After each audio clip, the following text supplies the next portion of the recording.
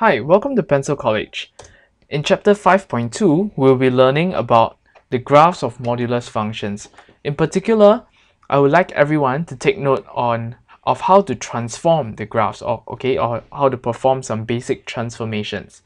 Okay, so let us first look at our learning objectives and think about the step-by-step process of sketching these graphs.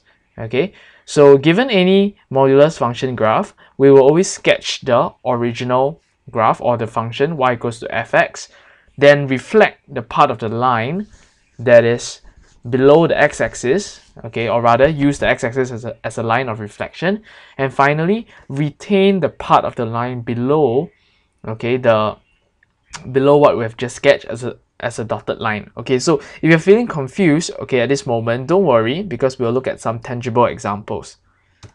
Okay, so in example number 1a, we are asked to sketch the graph of y equals to mod of 2x plus 4. Okay, so let me just highlight what are the steps that we will go through.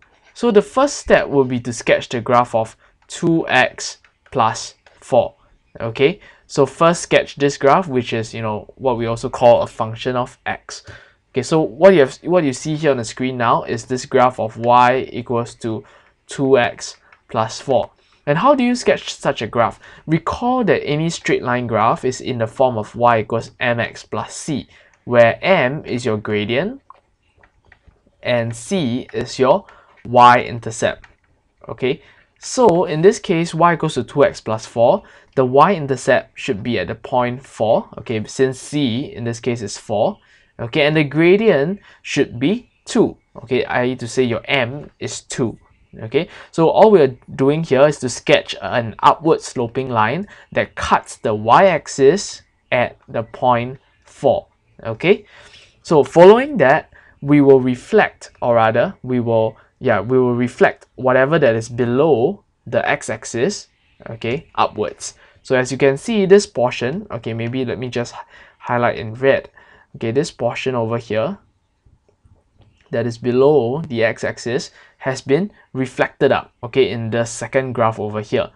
Okay, so step 2 would be to reflect the region or the graph, okay, below the x-axis. Okay, so this portion has been reflected upwards. And finally, this is the graph of y equals to mod of 2x plus 4. Okay, so it's really just as simple as what you've just seen. Okay, and of course there are more complicated examples which we will look at in a while. Okay, so in example 2b, we are asked to sketch the negative version of what you just saw in example 1a.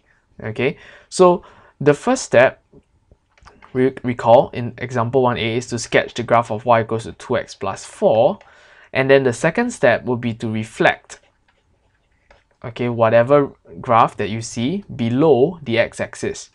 Okay, and finally, the last step, the third step, okay, which is what we're going to learn, okay, in example 1b. So recall this is your graph, okay, from example 1a, and this graph is the graph of mod y equals to mod 2x plus 4.